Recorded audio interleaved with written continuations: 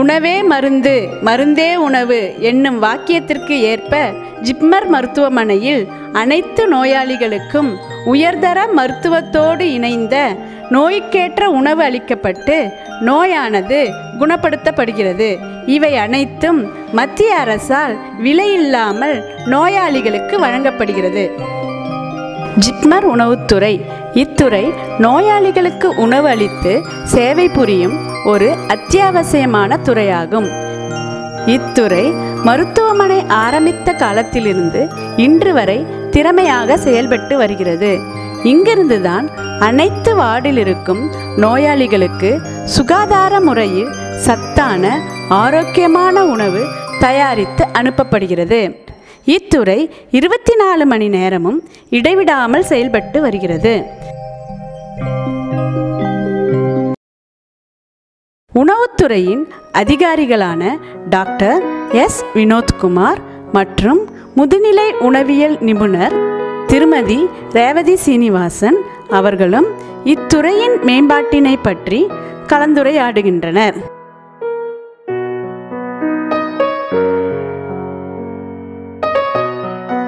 நீராவி கொதிகலனை கொண்டு உணவுப் பொருட்கள் ஆவியில் வேக வைக்கப்படுகின்றன.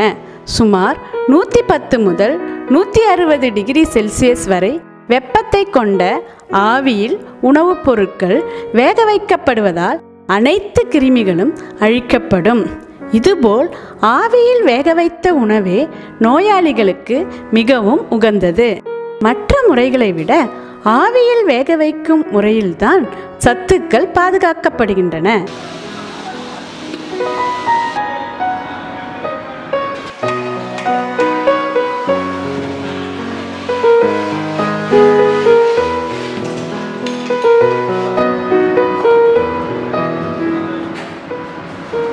காலை உணவு தினமும் 4 மணி அளவில் தயாரிக்கப்படுகிறது. இன்று காலை உணவான பொங்கல் உணவியல் நிபுணர்களின் மேற்பார்வையில் தயாரிக்கப்பட்டு சுவை பரிசோதனை செய்த பின்னர் வார்டுக்கு அனுப்பப்படுகிறது. காலை உணவு பட்டியலின் அடிப்படையில்தான் பல்வேறு வார்டுகளுக்கு உணவு பிரித்தளிக்கப்படுகிறது.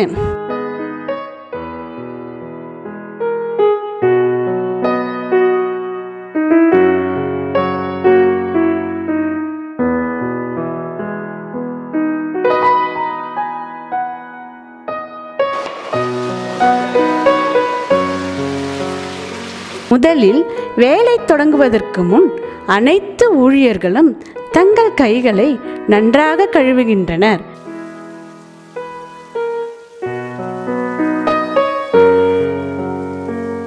பின்னர் காய்கறிகளை எடுத்து கழுவிய பிறகு அதனை நறுக்கி மதிய உணவிற்கான சமையலை தொடங்குகின்றனர்.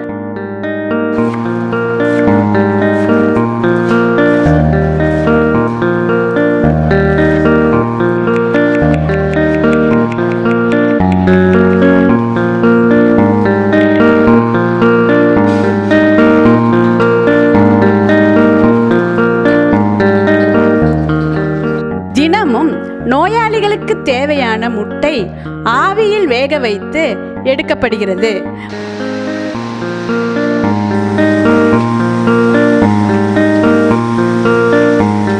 திரவ உணவு உட்கொள்ளும் நோயாளிகளுக்காக பால், காய்கறி சூப்பு, பச்சை முட்டை, சாத்துக்கொடி, சத்து மாவு மற்றும் அரிசி மாவு கஞ்சி போன்றவை தனித்தனியாக விநியோகிக்கப்படுகிறது.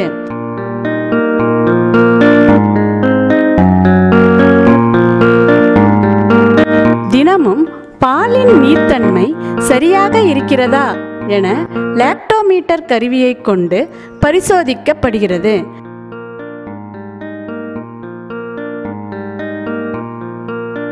உணவுத்துறையில் வெவ்வேறு உணவுப் பொருட்கள் அதன் தன்மைக்கு ஏற்ப தனித்தனி அறையில் பாதுகாக்கப்படுகிறது.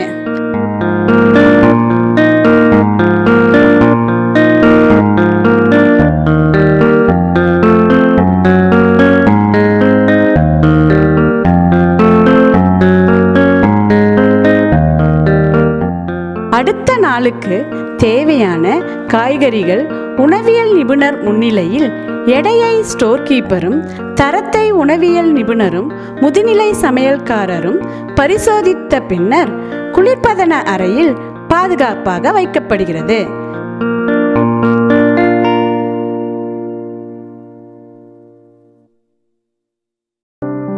வேக வைத்த உணவுப் பொருட்களுக்கான தாளிப்பு மட்டும் LPG அடுப்பில் செய்யப்படுகிறது. பின்னர் தாளிப்பு வேக வைத்த உணவுப் பொருட்களில் கலக்கப்படுகிறது.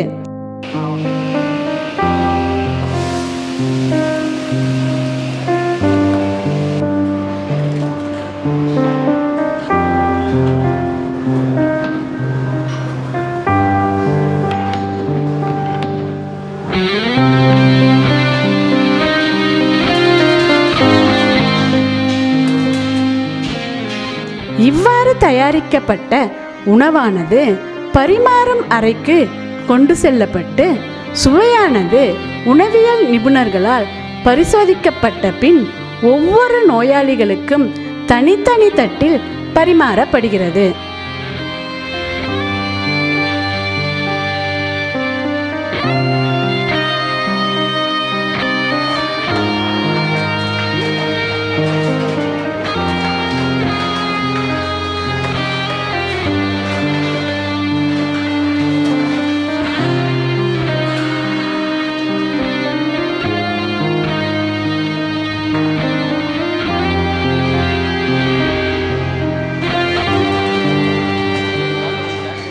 ஒரு வேளைக்கு 1600க்கும் மேலான நோயாளிகளுக்கு நோயின் தாக்கத்திற்கு ஏற்றவாறு உணவானது வகைப்படுத்தப்பட்டு மதிய இரவு உணவு பட்டியலின் அடிப்படையில்தான் ஒவ்வொரு வார்டுக்கும் தேவையான உணவு செவிலியரிடம் ஒப்படைக்கப்படுகிறது. இங்கு புறநோயாளிகளுக்கும் உட்புற நோயாளிகளுக்கும் தகுந்த உணவு ஆலோசனை உணவியல் நிபுணர்களால் அளிக்கப்படுகிறது.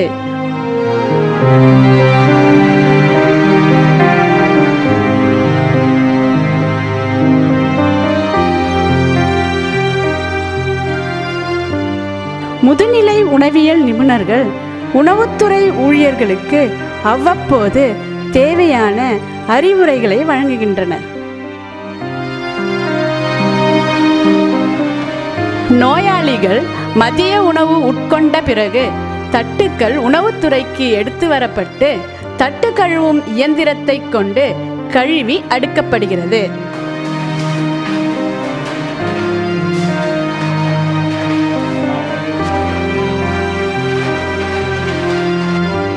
மதியம் 3 மணி அளவில் நோயாளிகளுக்கு எடுத்துச் செல்லப்படும் பால் மற்றும் டீயின் அளவு உணவியல் நிபுணரால் சரிபார்க்கப்படுகிறது.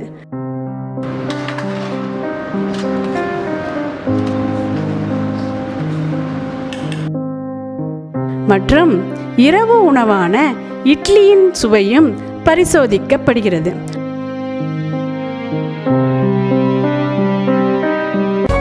இவ்வாறு நோயாளிகளுக்கு குறித்த நேரத்தில் அவர்களின் நோயின் தன்மைக்கு தக்கவாறு ஆரோக்கியமான உணவினை வழங்குவதும் நோயாளியின் உடல் நலத்துக்கு ஏற்றவாறு உணவியல் நிபுணர்களால் ஆலோசனை வழங்கப்படுவதும் இத்துறையின் தலையாய கடமையாகும்.